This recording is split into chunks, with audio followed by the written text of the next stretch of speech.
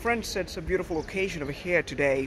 We are in India, in the state of Maharashtra, at a conurbation of Vajreshwari.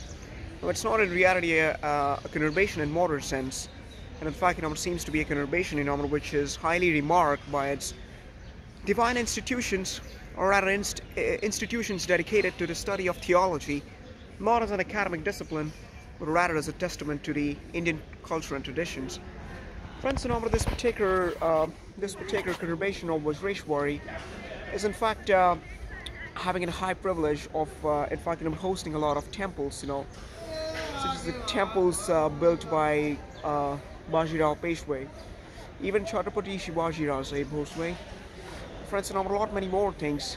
Because friends, when you come over to this particular place, you obviously know that there's a lot of historical significance to this place.